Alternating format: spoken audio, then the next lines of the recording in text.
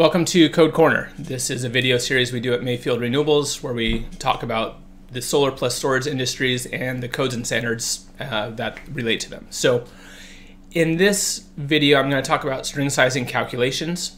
Did a previous video where we talked about the considerations, the temperatures, especially around, and the inverters, how we are going to basically collect the data that we need to do these calculations. So we're going to go through the calculations. I'm going to show you some algebra here on the screen. It's not as bad as it really looks.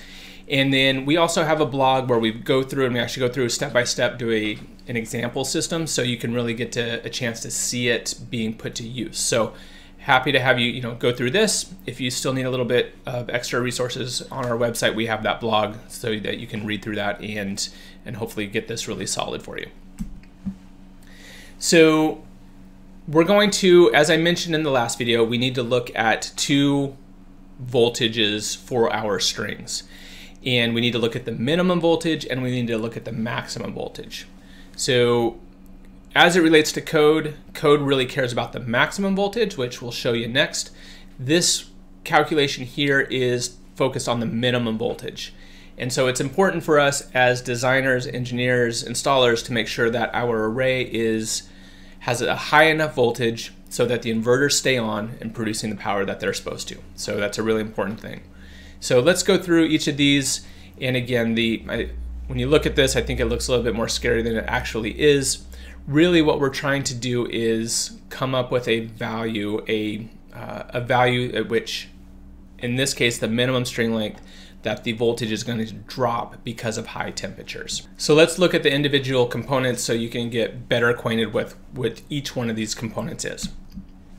So first off, we have the VMP minimum, and so that's going to be the answer that we're ultimately after. So looking at this at a module level, we will go through the calculation and find out what individual modules, what their reduced voltage will be in this case, and then we'll apply it to figure out how many modules do we need in that series to keep our voltage up high enough.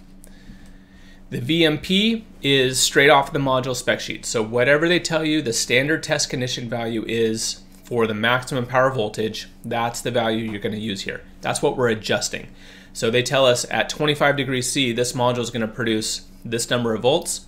Well, we know in the middle of summer, the modules are going to be greater than 25 degrees C, so we need to account for that. And that's what we're ultimately adjusting. That value is what we're going to adjust. That T high, so now we're inside the parentheses. So we have three temperatures there that we're going to use. So the T high, that is the high temperature. That's that ASHRAE 2% value that I recommend that you use from the previous video. And so that would be that whatever the location's ASHRAE 2% value would be, that would be what you would put in here. If you choose to use the record high or something like that, that's the value that you'd put in there. Always in degrees C, and again, recommend that 2% value. This T-add is really something that is a best practice for you to do, and it's an adder for the array based on how it's mounted. You can imagine a PV array, say a residential roof, where it's really close to the roof surface. It's only an inch or two off, or maybe a few inches off of the roof surface, as opposed to an array that's down on the ground with free air flowing behind it. They're going to operate at different temperatures just based on where we've installed them.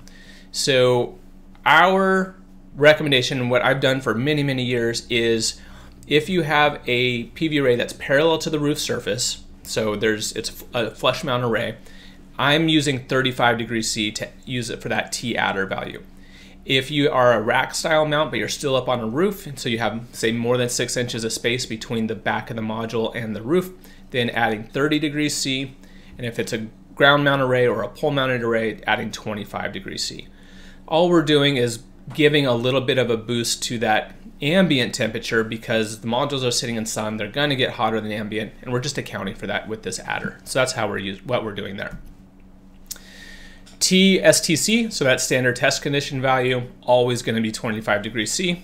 That's just straight across the board, so that value, it's not even a variable, it's always 25 degrees C. And then this temp coefficient for VMP. This will be a value on the spec sheet and it will be very often listed as the coefficient of power, and that's exactly what we're concerned with here. It's a voltage calculation we're doing, but it's at the maximum power value. So go look at your module spec sheet. It'll give you a value saying a certain percent per degree C, and that's going to be how you are going to that's going to be the reduction of voltage per degree C.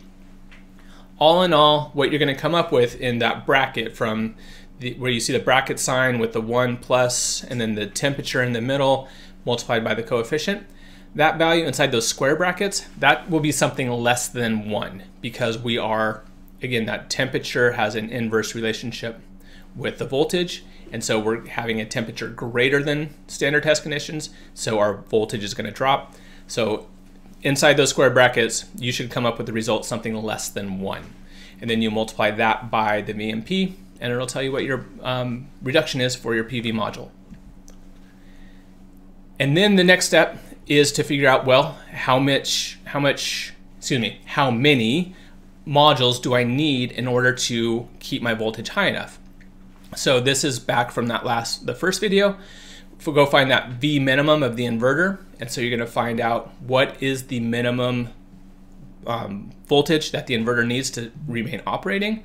You divide that by the minimum value of the module that you just calculated back in the previous step, and so that will tell you your module string size by putting the two of those together. So if you have 550 volts divided by a number, it's going to return 12.3, let's say.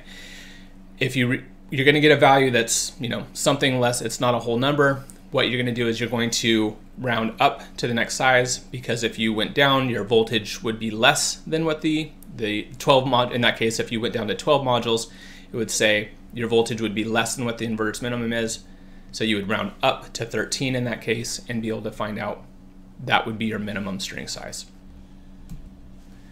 On the flip side would be figuring out the maximum string size. So again, this is where code is really concerned, and this is a calculation you absolutely have to do for code and being able to make sure that your system is code compliant. So module VOC max, again, that's what we're solving for. We're figuring out what is the new voltage based on the temperature that I'm exposing my module to. Open circuit voltage, that's the value straight from the data sheet. So again, at standard test conditions, they'll tell you what the open circuit voltage is, and we're going to adjust from that. The T low is a value, this is the ASHRAE lowest expected temperature or the record low temperature, whichever you choose. I recommend the ASHRAE expected temperature, but that's a choice that you can make. So this will be the lowest expected temperature for the site. And notice this one compared to the previous one where we were doing the maximum power adjustment, there's no adder here. And the reason for that is the idea is the sun comes up, breaks over the horizon. It's not actually hitting the array. The array is not actually getting heated up by anything. So it doesn't matter if it's on a rooftop, on a ground mount, or anything like that. The module temperature is going to be the ambient temperature. So there's no adder in that case that we have to apply for this one. I know that's always a point that adds a little confusion for folks. Again, STC is that 25 degrees C. And then there is a separate coefficient for open circuit voltage. So look at your data sheet and make sure that you're looking at them closely, because there will be two coefficients, one for open circuit voltage, one for maximum power. You want to make sure you apply them differently because they are slightly different. Then, just like with the previous one, you are going to take the maximum voltage for the inverter. If it's a rooftop inverter, it might be 600 volts. If it's a residential, 1000 volts. If it's a commercial, and you will divide that by that value you just calculated, the adjusted open circuit value. And so the module open circuit, that's what we just solved for in the previous slide. And then again, that minimum value, or excuse me, the maximum allowable voltage on the inverter data sheet. That will return you some number that is the most number of modules you can put in a series string, not exceed the voltage. And you're gonna have to do some rounding again, because it's probably not gonna be a whole number. So again, if you do that math and it comes out to 16.3, then in this case you are going to round down, because if you went to 17, then your 17 times your adjusted voltage would exceed the inverter's capacity. 16 times that value would be less than what it is. So round down in this case, and in the previous one you would have rounded up. So again, take a look at the blog. We'll go through an example. I think the numbers were really helpful, but hopefully this at least gets you comfortable with all of those concepts and what has to happen.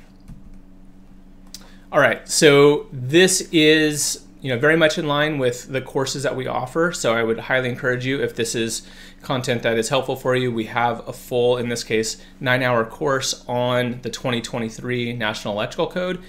This fits squarely into what that is. We have other courses available as well, but encourage you to go take a look on our website and see if one of those courses might be helpful for you.